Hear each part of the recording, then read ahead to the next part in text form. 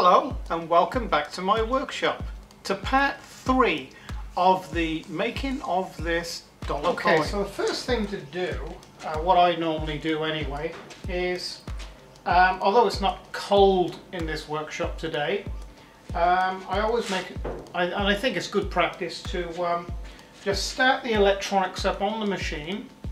But first you must have Mac 3 or NC Studio or whatever operating system you use. That needs to be up and running first and connected to the machine. Make sure that the reset safe is on. In other words, you'll see a message in Mac 3 running here. I'll fetch you in for a better look. You'll see here that the emergency mode active, that must be actually, you must be able to see that, because Mac 3 within the program shuts any contact down from the CNC machine. In other words, the CNC machine is not live. It's not giving any commands. It's actually shut down. That is the state that you need to start your CNC machine up. Okay, so we'll just fire the machine up. I have my CNC connected up to a dead man switch here on the side of the cabinet, which houses the computer. So we'll just start it up. That noise in the background, that's the air circulation fan through the electronics of the CNC machine. Right, we've been running now for about 10 minutes, so all the electronics are up to, should we say, working temperature. It's just a nice practice to enable you to move the machine. In other words, make it active. You need to press on the reset button here within Mac 3, and now the machine and the computer are linked together. You can now operate it. Now you can either operate this or you can operate it via the arrows on the keypad. Will move the X direction, Y direction, and the page up, page down will operate the Z axis. So we'll just bring the gantry all the way up now to the home position at this far front corner. And we'll make it move a little faster than that. So you press Shift and then the arrow.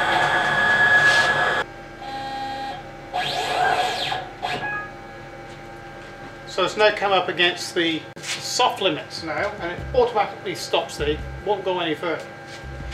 You heard Mac 3 make an alarm sound that was telling me it's on the limits. And I think it's already on the limit for the X this way. And page up, where's page up? There we go, page up. So now I know it's in its home position.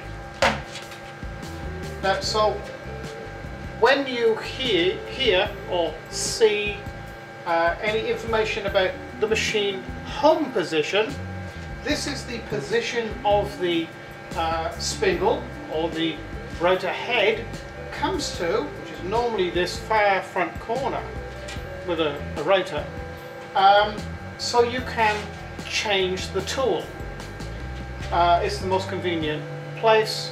I know that CNC mills normally have the home position in the far back left hand corner, but with rotors it's slightly different. Now then, this particular spindle or rotor, this is a 2.2 kilowatt. Now the 2.2 kilowatts rotors have a larger chuck, as it were. Actually, for a rotor, this is called a collet. This is an RE20 collet, I believe, from memory. This, you can put anything from, well, a 3mm all the way up to half-inch shank, or 12.75mm shank tool. So anything really from this size to this size. Now that is my preferred router then, or spindle head. Normal standard 1.5 kilowatt, they come with an RE11 collet. I'll show you what a collet is now. That's the collet there. It's a type of chuck. Now I'll take this one off and I'll show you exactly what's inside this one. But the collets for the 1.5 kilowatt are very much smaller, and the maximum size that they will take is this. That's a 6mm or 1/4 inch. So my preference, it opens up a wider world for you, is 2.2 kilowatt with an RE20 collet chuck. So whoever you're ordering your machine off, that's the one I suggest you order with it. So just two spanners. One spanner holds the shaft, the other spanner undoes the chuck. So it just comes off like this.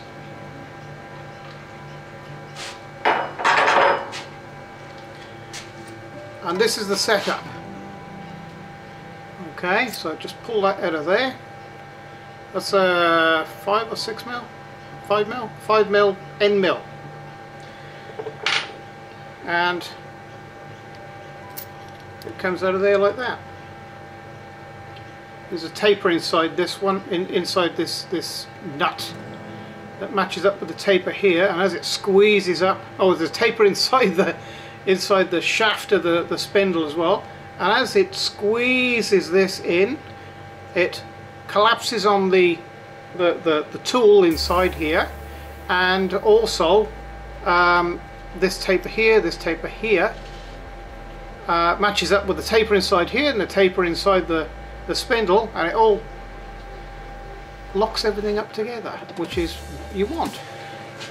Okay, so in our case, what we want to do, we are going to use a collapsible sleeve like that. But this little tiny cutter, this is an engraving cutter, that is going to be put inside there like so. Just much of the shank in there as you can get. Okay, then you get your nut. It's been cleaned out. Make sure it's seated in there really well, and then that goes inside there like so. You see, and the whole lot goes into the router and gets tightened up, which is what we're going to do right now. So you seat it on the thread there, like so. Turn it up so as you can go with your hands. And you put a spanner on the shaft. Now you don't have to over tighten this, it's just nip it up like that. So there you are. That's how to change a tool or cutter on a CNC router. So now we'll find our 0 point on the material. Okay, so I've brought the cutter over close to the material, and I'm just using the keypad here to zero the tool to the work.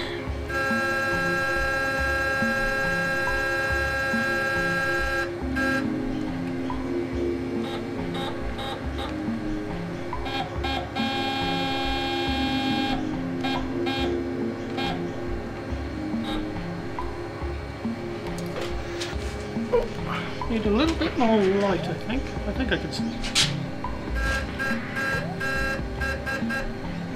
might take a bit of time. You know, you really find out when you're getting old whether you're going to use something like this to be able to see whether you're exactly on point.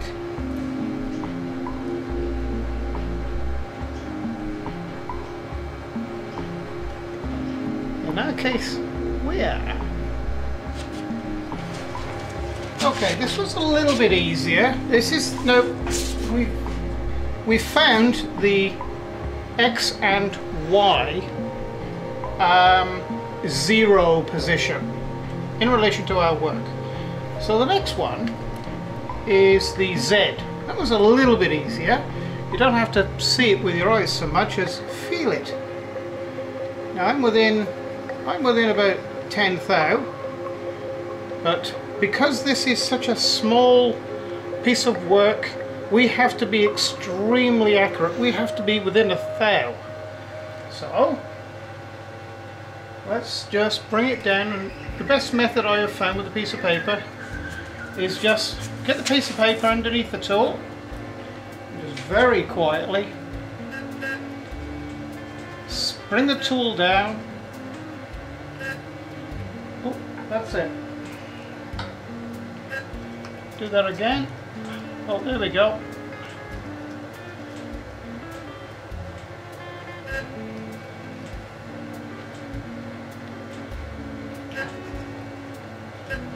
There you go, just grabbed it there. So that now is exactly the start of the program and the 0 coordinate of the work. Right, so having found the 0 point of the work in relation to the tool, what you do then in Mach 3 is come up here to the DROs, which is digital readouts. We're not going to worry about the 4th axis, it's not connected. So what we're going to do, we're going to come to these raw boxes here that are now red, and we're going to go 0, 0, 0. So now the program and computer and machine know exactly where the start of that work is. The 0 point. We just made the 0 point. That's how to zero your machine. I'll mention something else. This is the work offset. Do you remember a few minutes ago when we was talking about the home position? That's where you change a tool and the machine home there. This now is the work offset. It is offset from the home position. It is as simple as that. So in the G code, this is called G54, I think. I'll have to look that up, but I think it's G54. Offset. So that is how to set up a work offset, or indeed your job 0 position. Okay, so now we're going to load the G code for the coin into Mach 3. Now, so what we do, we bring the cursor up here to this top corner. It says File. Press on that. It's the first box that comes up says Load G code. There. And it's found my storage device. So I'll just double click on this now. And it's probably going to take some time to actually load it.